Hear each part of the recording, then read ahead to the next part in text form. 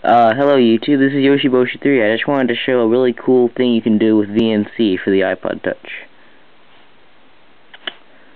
As you may read in the video title, I'm about to play Roblox on my iPod Touch.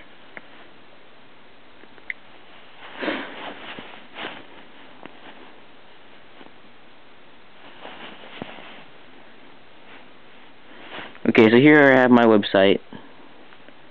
As you see, I'm logged in as me. Kinda, you can't really see it, but whatever. I already loaded up this page because it just takes a long time to load some of the pages on the site, especially your profile page. And I just wanted to show you this place because it has like no bricks. So, see now you see the starting message like you always do.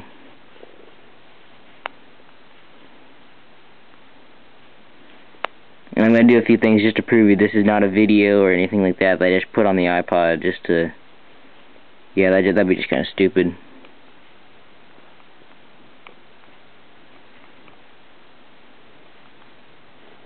Let's try this again.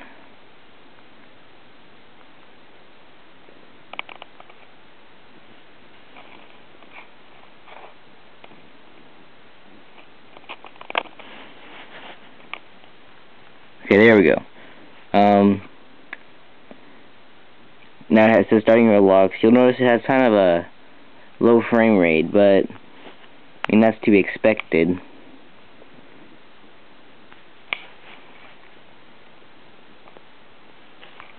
And the window should be opening like any time right now.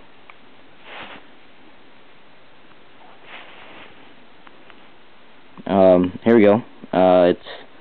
There's my character. Actually, kind of fast.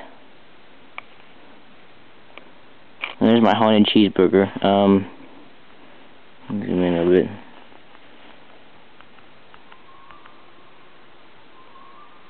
I'm using the haunted cheeseburger. It's making that noise. Sometimes the camera does some really weird things. I don't know why it does this.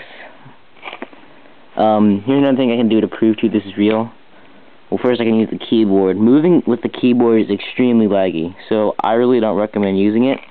But you can use the WASD keys, and you will eventually move very slowly. As you can see, I'm walking. So what I really recommend is just unselecting any gear you have and using the just regular mouse to click and move. Oops, how did I select this?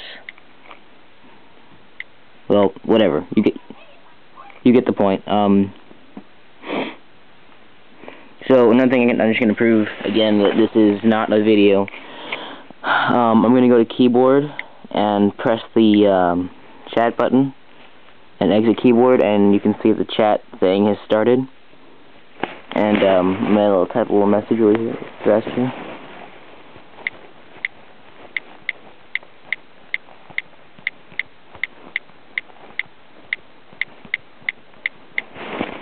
Okay, so just type something in, and now I press return, and up there it says the message right there I just typed. It says Roblox on iTouch, lol. So this is really, I mean, I wouldn't recommend trying to go into some intense game with this, but it's just showing that VNC actually does work with Roblox. And maybe if you went to this really like maze game or something where speed wasn't really important, then this actually might be very entertaining. Check it out.